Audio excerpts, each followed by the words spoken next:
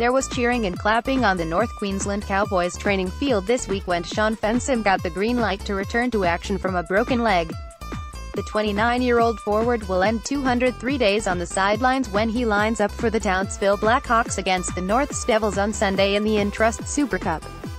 In The Last Thing He Wanted, Fensom provided an iconic moment in the 2017 Telstra Premiership Grand Final when he gave the thumbs up as he was leaving the field on a Medicab after breaking his fibula and tibia in the opening moments of the match. He later texted his teammates to apologize for not being able to finish the game. That further endeared him to them. Cowboys physiotherapist Steve Sartori said Fensom's recovery had been a source of inspiration to his fellow players. They were all yahooing and cheering when Shaun first came out on the field with the main group about a month ago and started doing some of the skill components of training, Sartori told NRL.com.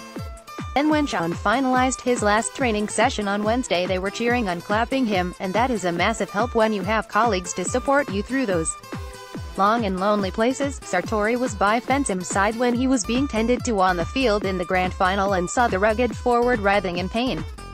You could see the tibia bone starting to push against the skin but not quite cut through it, Sartori said. He had to have surgery to put the bones back in place and a big nail go through his tibia to hold it in place, and screws through the bone to stop it from moving. Shaun's worked really hard over the last 7 months to get into the position to play again, and it is not a given that happens. It was a nasty injury and sometimes people take it for granted guys will come back and play again, but some don't.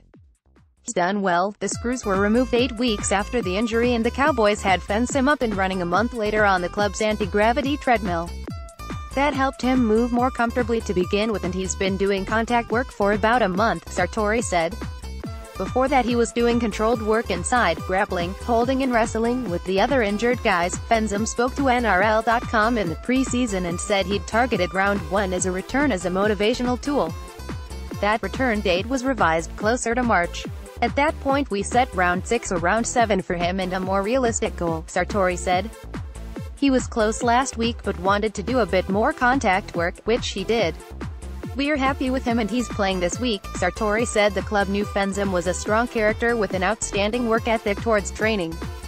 Those qualities have come to the fore in his rehabilitation. The positive aspect to Shaun is his mental resilience to overcome an injury like that and put himself in a position to play and compete again, Sartori said.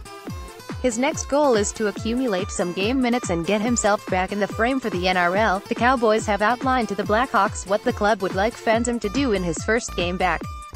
He will come off the bench and play 25 to 30 minutes before building on that each week.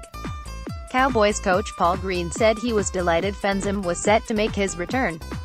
It's no fun for anyone when you've had an injury as serious as he did, Green said. He's been in that training rehab group for quite a while, so it's a huge boost for him personally to get back on the paddock and play again. Cowboys back rower Ethan Lowe said Fensom would put pressure on the current forwards to fire as he worked his way back into NRL contention. He played really well for us last year, coming off the bench and starting a few times, Lowe said.